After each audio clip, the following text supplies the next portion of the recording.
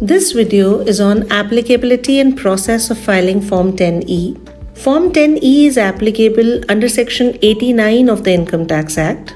In case of receipt in arrears or advance of any sum in the nature of salary, the assessee can claim relief under Section 89 of the Income Tax Act. Form 10E is required to be filed to claim such a relief. It is advisable that Form 10E is filed before filing income tax return. The said form is available for filing on the e-filing portal.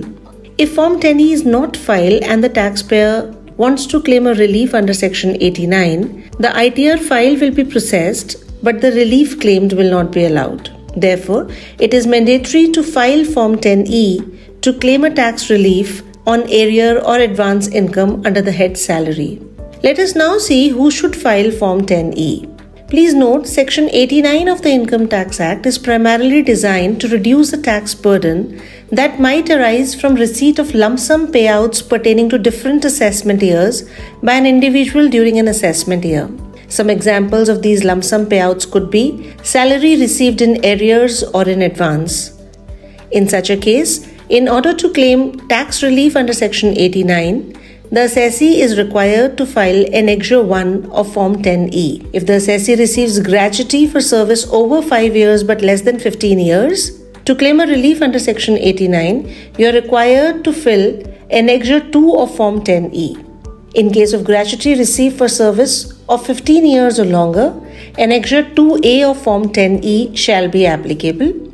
For compensation on termination of employment, Annexure 3 of Form 10E is required to be filed for the purpose of claiming relief under Section 89.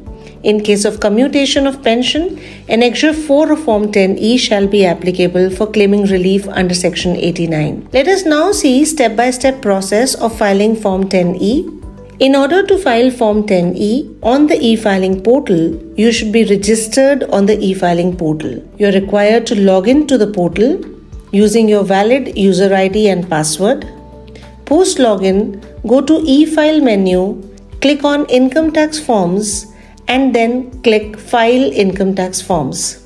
In the category of persons without business or professional income, you would be able to find Form 10E Tax Exemptions and Relief.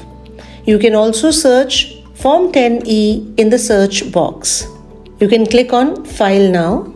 You are required to select the relevant assessment year and click on Continue.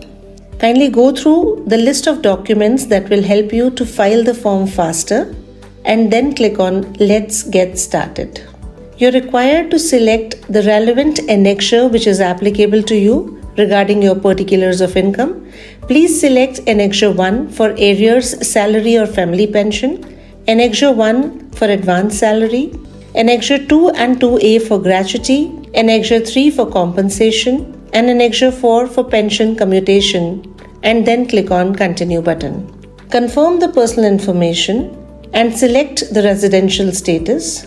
In case the personal information is not correctly displayed, the same can be edited in the My Profile section. Please ensure that all the mandatory details under My Profile section, including residential status of the assessee, are completed. Now click on Save button. Personal Information tab is now confirmed. You can click on the relevant annexure as applicable to you.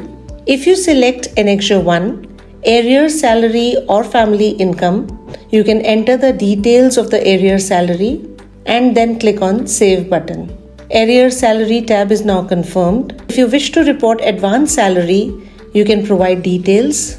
Click on Add Details to provide details of salary, family pension received in advance relating to different previous years. Advance salary tab is now confirmed. You can click on Gratuity if applicable to you. Please select the radio button for how many years of service you have rendered with the previous employer. Enter the details of gratuity income and click Save. Gratuity tab is now confirmed. You can click on Compensation on Termination of Employment. You can enter the details of compensation on termination of employment. That will help you to calculate the relief amount for compensation on termination of employment and click on Save button. You can now click on Commutation of Pension tab if applicable to you. enter the details of commutation of pension received and calculate the relief amount for commutation of pension, and then click on Save button. Commutation of pension tab is now confirmed. You can go to Verification tab. Please note that the annexures as relevant will be visible at the time of filing Form 89, depending upon the radio buttons that you have selected at the time of starting the filing of the form. Please select the checkbox, enter the place, and click on Save button.